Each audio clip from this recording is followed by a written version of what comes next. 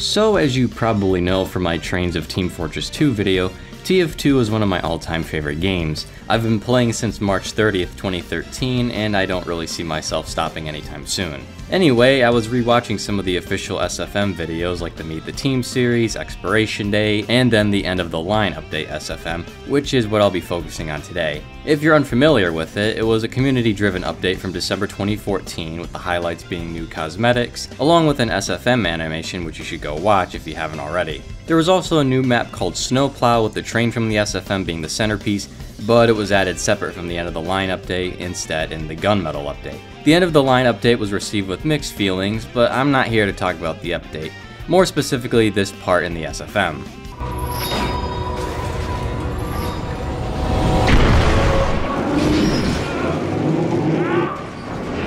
Did you notice how Heavy stopped an entire train with just his body? I mean, sure, he was uber-charged for most of it, but seriously, this sandwich-eating Russian with a PhD in Russian literature just stopped a fast-moving, full-size train with his body. I got to thinking though, how much weight did Heavy exactly have to stop here? You should know by now I'm a rail fan, so that set off some light bulbs in my head to calculate how much weight this train was packing for Heavy to stop it. So, let's get right into it.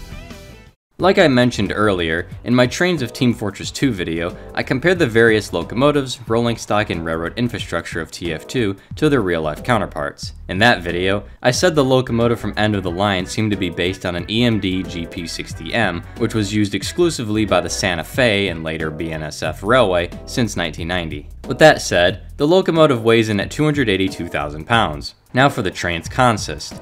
The first car on the train is a large gondola car, seemingly based on a 4,000 cubic feet Thrall gondola used in the United States and Canada. While empty, they weigh in at 59,500 pounds. Their load capacity is 200,000 pounds, and considering it's loaded in the SFM, I'll add the empty car weight plus load capacity equaling 259,500 pounds. Next is the boxcars. Because of all the different boxcar variations out there, I decided to measure the in-game boxcar's length with very scientific methods. The soldier is about 6 feet exactly in height, so with 7 soldiers, I figured the boxcar is based on an American 40-foot design. Many different variations exist of these, but I'll just use the Pullman-built PS1 design as a reference. These were built between 1947 and 1961 and were frequently used into the 1980s. The PS1 boxcar weighs in around 43,400 pounds when empty. Now for the tank cars. Using the same method from earlier, this is just about a 36-foot long tank car. These were often built by the Union Tank Car Company, American Car and Foundry, and General American Tank Car, with smaller versions like these being used between the 1910s into the 1960s. Given TF2's setting around the late 1960s and early 70s, the closest bulkier example of the time I could find is about 41,400 pounds when empty. The tank cars explode at the end, implying they're loaded, so the load capacity of one of these tank cars is 100,000 pounds, adding up to 141,400 pounds. Next is the flat cars with logs and containers on them. It looks to be about 41 feet in length and weighs in at probably 32,190 pounds based on this Northern Pacific Railway design. There's way too many flat car variations to choose from, but I figured this one seemed fine enough. With a standard 40-foot intermodal container weighing in at 8,000 pounds, this makes the container flat cars weigh in at 40,190 pounds.